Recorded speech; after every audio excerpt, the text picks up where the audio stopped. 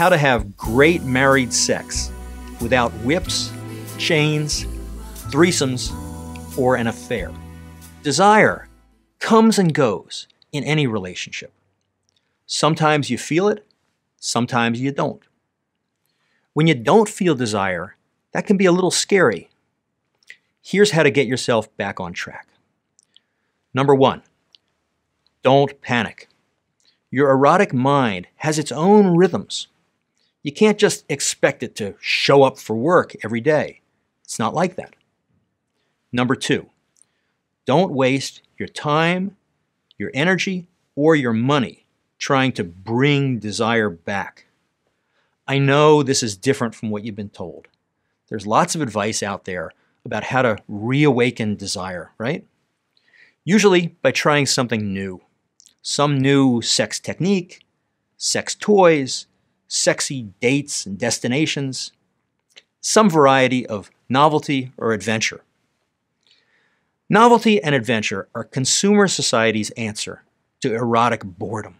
The problem is, they don't work. 50 Shades of Grey sold 100 million copies, and it got a lot of women very excited for a week and a half. Then things went back to normal.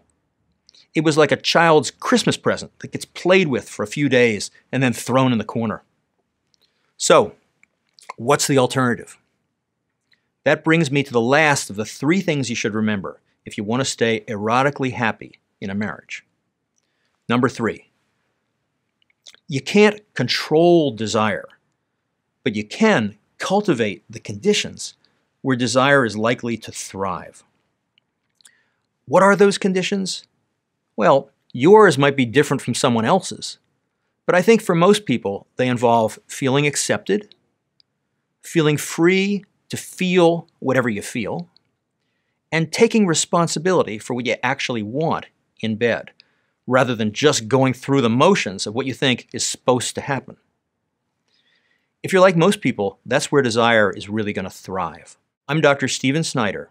If you'd like to know more about how to keep sex and relationships together, check out my new book, How to Have Ridiculously Great Sex in a Long-Lasting Relationship. Available wherever books are sold. And be sure to join me at loveworthmaking.com.